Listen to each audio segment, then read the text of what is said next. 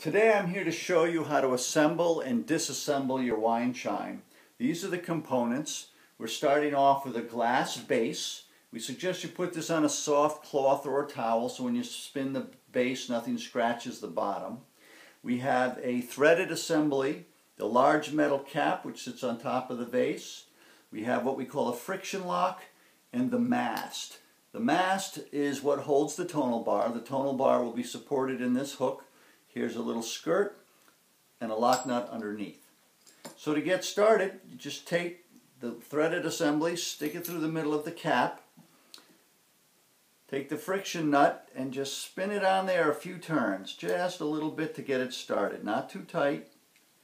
Then take that and slide the whole thing into the glass vase, the base, and just gently thread that in. Now,